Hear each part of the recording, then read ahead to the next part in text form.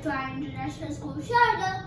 Today I'm proudly going to speak about the Arabs' first space mission, Emirates Mars mission, the Hope probe. It is launched from Tanegashima Space Center in Japan on 20th July 2020 and is going to arrive to Mars by February 2021. Covering the distance of 493.5 million kilometers. The mission is to study the methane atmosphere, climate and the weather on the red planet. Now we'll see the specification of the Hope probe.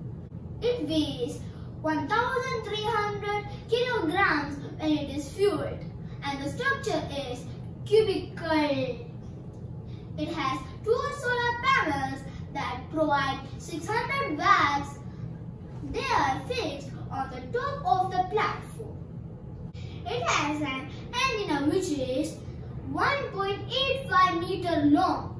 The entire probe is 7.9 meter wide and 3 meter long. Advanced scientific instruments are mounted on the probe.